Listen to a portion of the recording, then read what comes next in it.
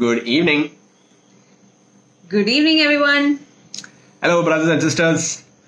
Monday evening, I'm sure you're just wrapping up work, but I'm also sure you're very excited after a hectic day to join us and listen to some very inspiring stories. That's right. Today is day 3 of Off the Record. We're sure that you're going to love this one as well. All right, we have one viewer. Good evening. And if you're joining us now for the first time, I would suggest that you guys share this link to all your friends as well in your friends list, so that they can also join and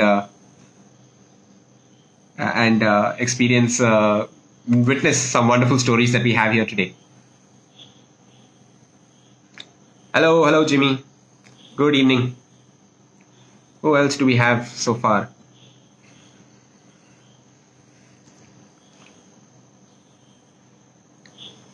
We'll just give it a couple of more minutes before we can begin.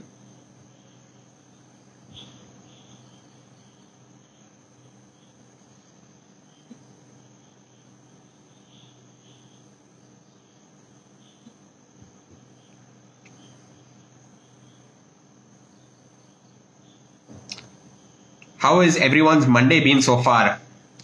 While we're waiting, why don't we just... I know it's Monday, it's the start of the week, Monday blues, everyone's generally tired. So how was your Monday so far, brothers and sisters? Let us know in the chat while we wait for the others to join and begin our session. How was your Monday, Baba? I actually was on holiday today, so I had a pretty relaxed Monday. How was yours, Baba? My day was actually very busy.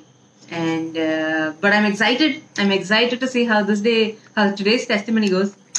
I'm looking forward. And I hope all of you, also brothers and sisters, are excited to hear today's testimony. Greg, tell us how your Monday was. Yes, Greg, brother, how was your Monday? Vinita, how was your Monday? Jimmy had an awesome Monday. Awesome Monday. So good to hear. No Monday blues. Did anyone suffer Monday blues?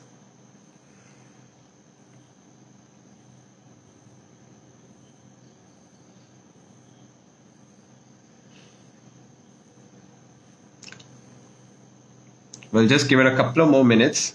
Don't forget to invite your friends, brothers and sisters, once again, just reminding all of you. Don't forget to invite your friends list, people in your community. Alright, Greg had a hectic Monday, but is excited to tune into this session. Praise God.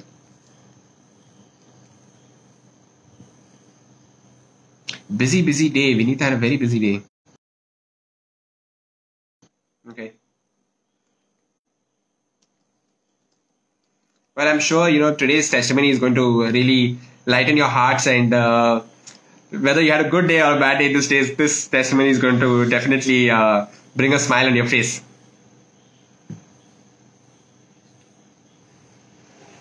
All right. Brothers and sisters, why don't you go ahead in the chat, send us some emote icons. Let's get this chat going. Just to give you a recap of the couple of sessions that we've had so far, we are doing an off-the-record show for all those of you who are new. And to tell you a little bit about this show and this event that we are having, it's a talk show conducted by the Missionary Families of Christ Bangalore. And it's a very simple talk show. We invite couples who've been married for some time. We invite them onto our session, and we have a conversation with them about how their lives are and how God has been able to transform their lives. So on day one we had Ronaldo. I don't know if you guys remember. On day one we had Ronaldo, Raina and Aldo rather, who talked about their financial struggles, the issues that they had with financial struggles, and the subsequent reconciliation that came forth, through their life in Christ. And on day 2, that was yesterday, we had the veteran Raju and Santoshi, married for 14 years with 2 beautiful daughters. We had them come on our show, and they talked to us about their marital struggles, struggles that we all tend to face, and we all tend to face these issues that we tend to face when we don't build our marriages on Jesus. And we had their inspiring story. They talked to us about how they built their lives on Jesus, and they subsequently built their marriage on Jesus. And the beauty of it is that 14 years later, they're still together, going strong and serving the Lord in their own ways. So, and today also we have a very exciting young couple to share their life with us. So I hope all of you are very excited. We are excited. So yeah, we'll just give it one more minute. And I hope all of you, I'm going to repeat once again, I hope you guys can invite your friends so that they can also witness and experience the way the Lord has been working in the lives of all our couples in Missionary Families of Christ. All right. Just a reminder once again, brothers and sisters, please do share the link to this live to your friends. In case you see them online, just ping them immediately on the Facebook chat. Ask them to join us in. Yes. All right. So with that, I think, shall we get started? Yes. Shall Who do we have today? Today, like I said, we have a very young, exciting couple. We have, and if you have seen the poster, Nelson and Tina are joining us today and they're going to share their lives with us. For those of you who are new and don't know who Nelson and Tina is, we'll let them introduce themselves. Okay. But just to say something about them, they're a very cute couple, love marriage. This is not a two-state story, but this time we brought it a little closer. It's a two-city story. And, to tell you a little bit about Nelson, Nelson is a foodie. He loves his food. But the best thing about Nelson is also that he also loves to cook. So I guess he is someone who makes his cake and has it as well. To talk about our wonderful Tina, she's a wonderful trained dancer. And theirs is a wonderful, beautiful love marriage. And they are blessed with a beautiful daughter, Milani. So we hope to see her too. Hopefully we get to see her as well, yes. And we all get to see that cuteness. Let's try and see if we can invite them. Yeah. All right. Let's add them. And brothers and sisters, sharing their lives. Maybe you can do the clap icon on your chat. Let's give it a second. Nelson. Oops.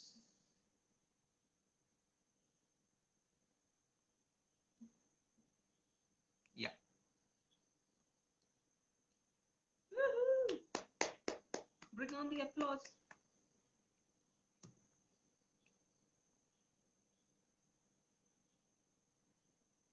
I think Nelson is yet to join the live. So maybe he's facing some technical issue or something, but hopefully he'll be with us shortly. But keep those claps coming. Maybe add your applause. Nelson and Tina. Oh, there they are. There you go. Welcome. Hey guys. Hi guys. Hi. How are you doing? Good. How are you both doing? How is Kerala treating you? Amazing. We're doing great, and we're really happy to see you. Same here. Smile. All right. Praise God, Nelson and Tina. So those of them who have probably just joined us and probably did not see your poster, why don't you just give a very brief introduction? We did try introducing yourself, but why don't you just say something more about yourself? Sure. Okay. So me and Tina, we have been married for 7 years. However, we've known each other for almost 7 plus 10, almost 17 years now. So yeah, we kind of met during college, and yeah, we've had a beautiful together. How do I put it together? I mean, we've had a beautiful, exciting time of life. We actually fell into each other. We came across each other. Yeah. And yeah, right now, like you said, we are blessed with a little cute daughter, Milani. She's about 1 year, 5 month old. And unfortunately, you said maybe you can see her, but no, she just went to sleep. So we couldn't just bring her on the camera. Sorry about that. No worries, brother. No worries. I think we saw her on the poster though. Yep. Yeah. Yep. So we'll fill our hearts with that picture of her Great. on the poster. Brandon, could you give us just 1 second? I'm trying to avoid some sound, okay? Okay. Sure. I think it's all good from our side, but yeah. Oh, okay. We are also good now. Okay, praise God. All right, so Nelson and Tina, everyone is very eager to hear what is your off the record story. So over to you guys. What do you have to share with us today? Okay. I wanted to actually share this part of my life. Even in the community, I don't think we've actually spoken about this to many. One thing that I wanted to speak about is like my childhood, and I grew up, in the hostels right from the age of UKG. And, I had this big gap between me and my father. I could never understand him with his love, a very strict personality to say. When I say strict personality, really strict, and in fact, family members in my mom's side, they have this nickname. They sometimes call him a Hitler, so he's like that strict. And what happened to me was, right at the age when I was in UKG, about 4 years, 5 years old, he took me and he left me in the hostels. And when he did, they never told me that they're going to put me in the hostel. Okay? And it made a big impact in my life because I was brought up so strictly. And I still remember I was put in that hostel. They just left me and I felt so abandoned. So right at that moment, there was this big hurt that, that I had faced. And that night, this nun, she was the mother of the convent. She was just sitting with all the kids. She put some food on my plate and she said, "Nelson, it's okay, you eat." And I was still crying all the more because I said, "I don't know how to eat." And she said, "Why? Just eat. It's there right in front of you." And I said, "No, I cannot eat with a spoon, without a spoon and a fork." So that is how strict my dad had brought me up. I did not know I could use my hands to eat food. And also to give you some situations like, you know, when it comes to, I love cricket. Okay, I love cricket, and we were a well-to-do family. Dad, those days, he used to buy this oil cricket bat, if you know what that means. And it was like quite expensive, and you had to soak it in oil, do a lot of stuff. And I used to love my cricket, but my father, he could never understand. During the holidays, when I spent more time on the ground and with friends, in those days, you can easily relate to those 80s where you did not have video games even just coming up. We were like on the ground, and he literally took the bat and he said, "No, this is your age, you need to study." So that was the way he would look at it, and he burnt that bat in front of me. And same with the video game. He literally took it and crushed it at one point of time. Whenever he felt I was like kind of playing with that over. Or to give you a simple example, my father could never connect with me. I think, you know, I still remember I was living in a hill station. And what he did was like, one fine day he took my bicycle and gave it to my friend's son. Okay, that guy was my age. And I was like so hurt to see that because I could see him. I loved that cycle a lot, not making it an idol, but I loved it. As a kid, you can imagine 70, and you love your bicycle and you took good care of it. Now, suddenly it is with your friend's son and you can't even say that's yours. And all that happened because one person went and told my dad that I was riding the terrace on cycle on their terrace. He did not even come back to ask me whether it was true. No, and it was absolutely not the right thing. No, it wasn't me. So all these things, made me really get very far from my dad. I had a lot of pain, lot of hurt, and I could only see him as, a very strict character, not somebody who really loved me. So I wanted to bring actually this part of my life here.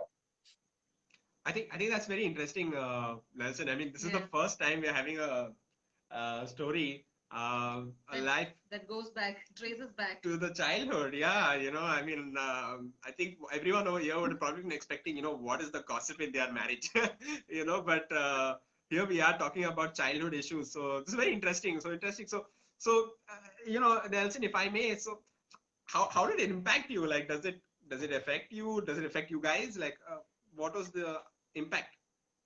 Brandon, I hope you will agree with me on this. See, yeah, it is my childhood, but that is me. It ultimately followed me all the way.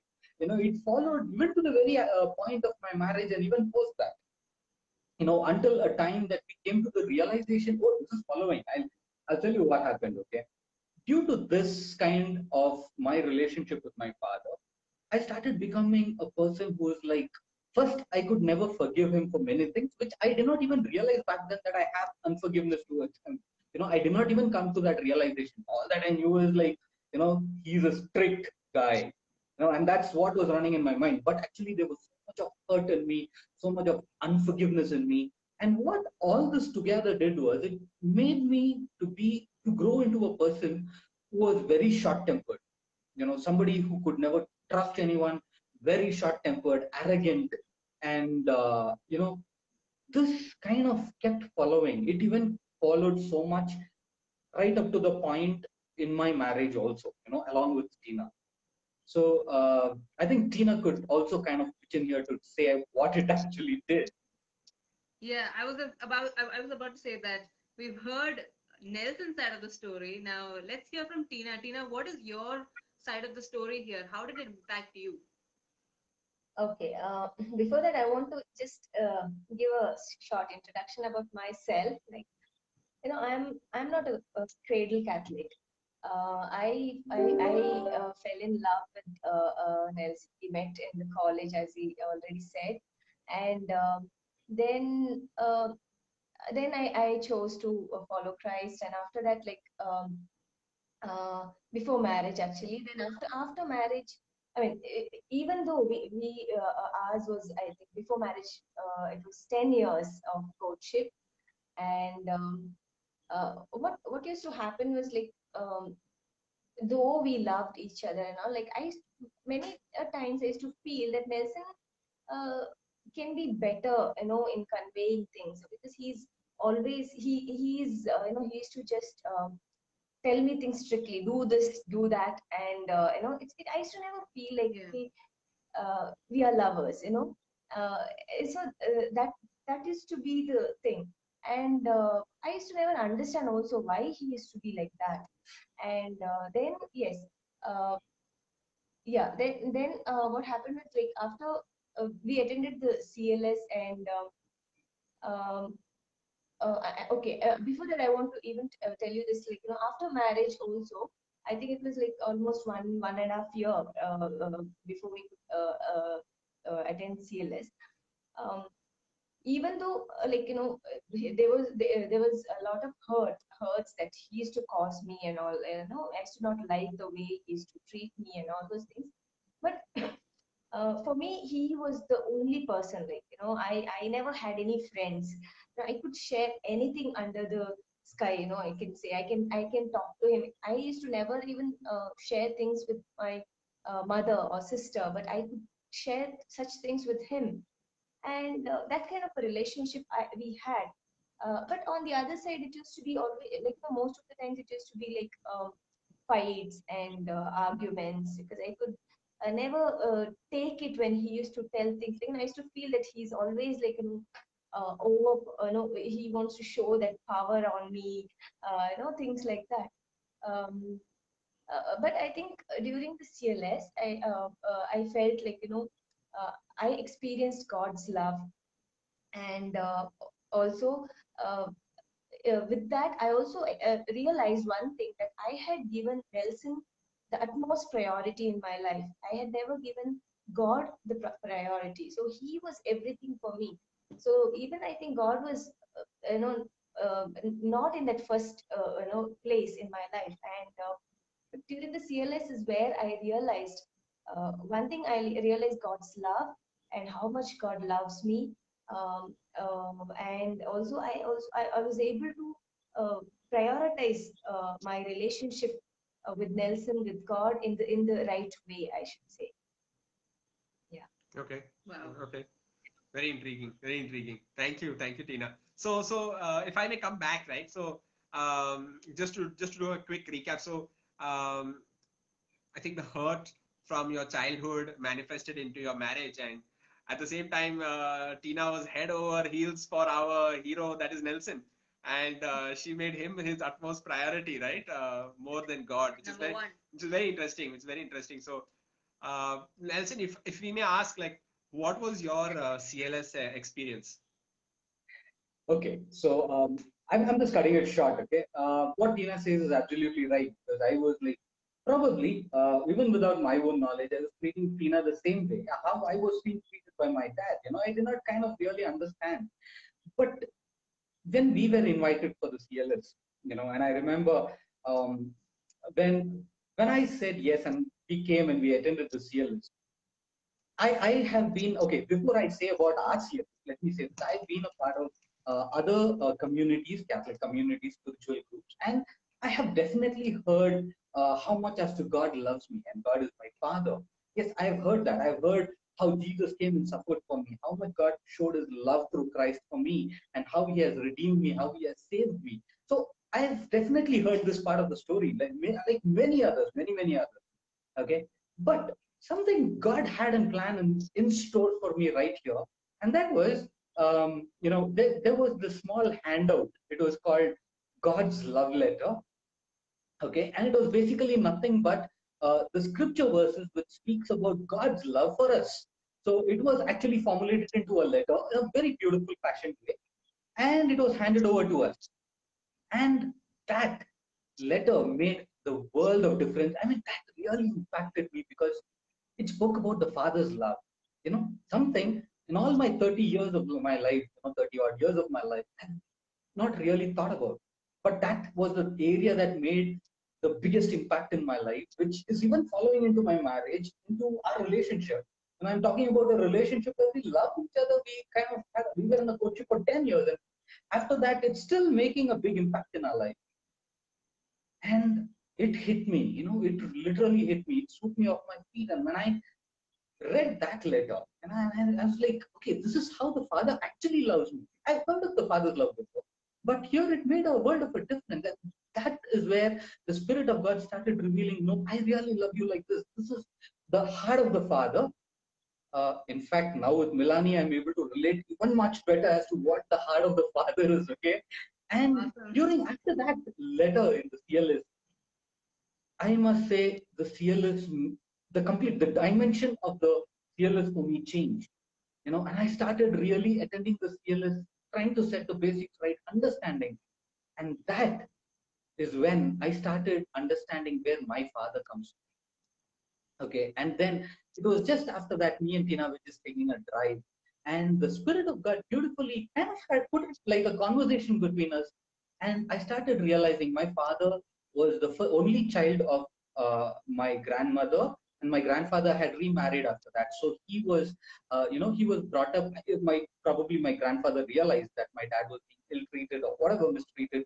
Not literally, but yeah, to a certain extent. And then he put him. Those days were still under British rule, so there was an Italian priest, right? So my father was under the care of this Italian priest, and they were also a well-to-do family. So my father grew up there without the family, without the love of the family, having lost his mother at a very tender age, probably at an age that he doesn't even remember, and he hardly recollects the face of his father. And God started revealing all this to me, all that hurt, everything that was a grudge and whatever was there towards my father. Literally, I should say, God changed it into love and compassion. I could love him back. And it did take me time. Okay, it did take me time to get back, sit to him and say, Dad, I love you, to tell him sorry for the times that I have hurt him. It did take me time. But the CLS, and this love letter of God that came was simply God's beautiful plan to set things so beautifully right, which was not right for all those years. So praise be to God. I don't have words. Praise be to God. Truly. I must say, I think this story is very unique, and God is truly faithful, and He works wonders in mysterious ways. Just to see, right, like the issues that you had with your father, God resolved that in a just at the time when you are about to start your family, right, so that you can truly reflect the love of God into your family. With your spouse and with your daughter. And also what's very beautiful about this testimony is how God works through your spouse as well. Like you said, it came through Tina in the conversation, right? And you started the healing process. But I think what really blew me away, honestly, was the love of the Father. That there can be so many issues that we're struggling with. Nelson may have had a childhood trauma. Some of us may be having issues with our jobs, with our parents, families, children. And we're looking for something. We're looking for this peace. We're looking for joy, hope, love. all of which is actually found in God. And True. brothers and sisters, all of you who are new and watching this show, you must be wondering, what is this CLS where Nelson and Tina got this healing? I want it too. I want Jesus.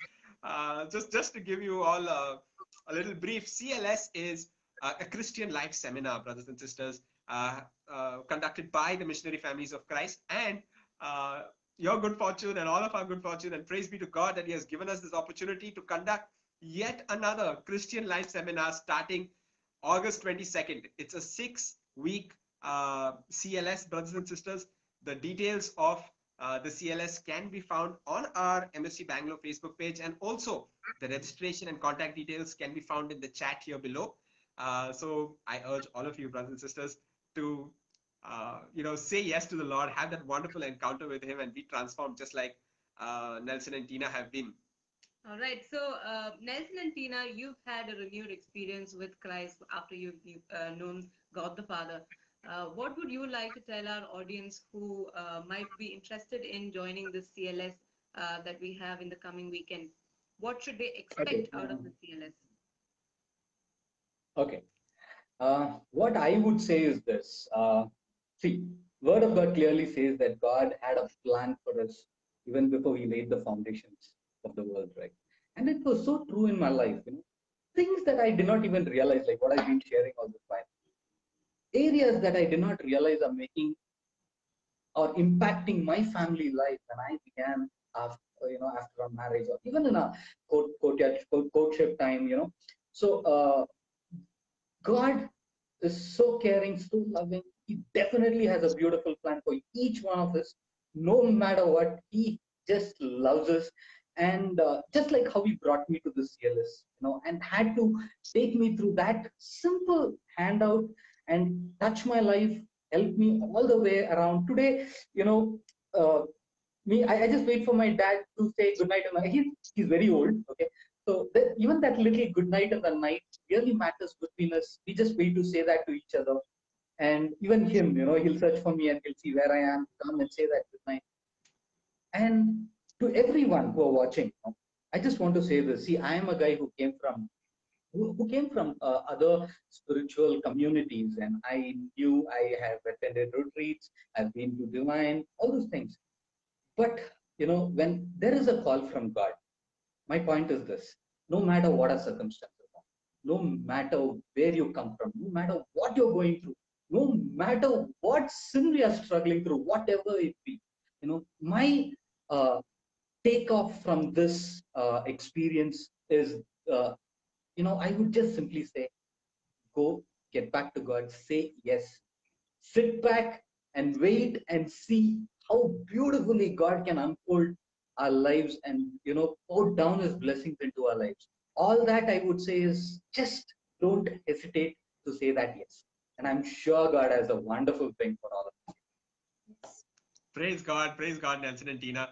Like they said, brothers and sisters, seek first the kingdom of God and His righteousness, and everything else shall be added unto you.